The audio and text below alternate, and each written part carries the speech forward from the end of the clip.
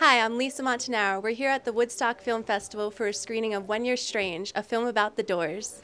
Well, it's a brand new experience. I've never been here. I said after the screening, this audience completely surprised me in the intensity of their response to this film, and because a lot of the basic intellectual and cultural ideas were ideas that formed most of these people, like the idea of the young people having a mind and a power of their own, that they could possibly change the world.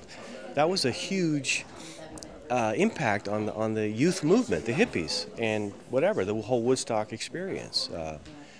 So it's kind of cool to be back here and touch that again. I haven't really felt that since I was in high school, to be honest with you.